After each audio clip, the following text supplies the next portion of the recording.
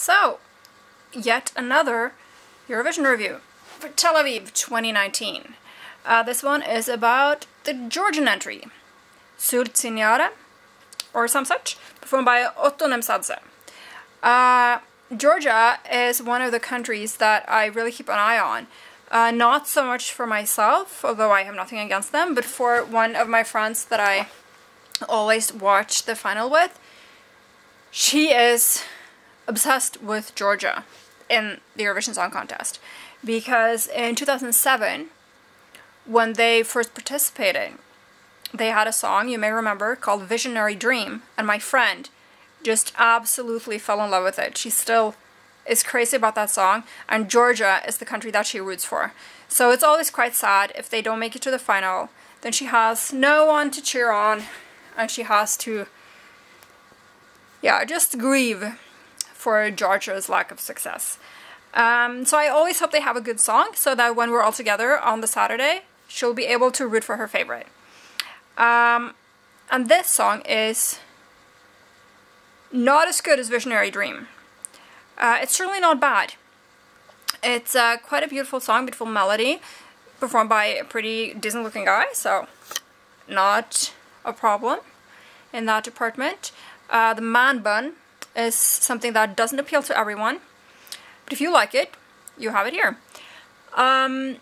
He has a pretty good voice, pretty good stage presence, nothing at all wrong with it. It's just one of those songs that are so common in the contest. Fine to listen to, actually quite beautiful to listen to, but not very memorable. 10 minutes after you listen to it, it's gone from your mind.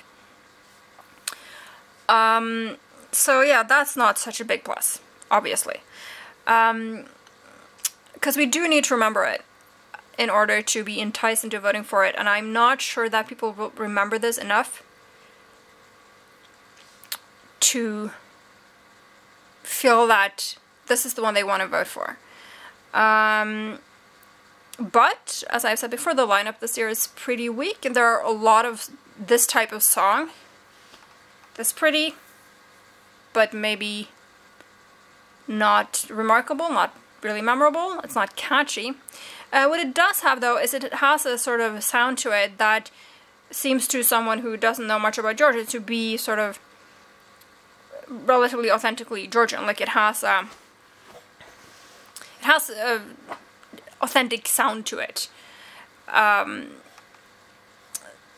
If you want to try to understand what I mean, listen to the Norwegian entry, my country's entry.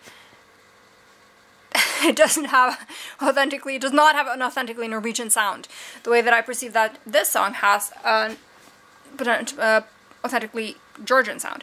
So that is a plus. Again, I really hope they'll make it through, but I think it's kind of a coin toss at this point, because there are so many songs on that level that who gets through and who doesn't is going to be really down to luck, I think, more than anything.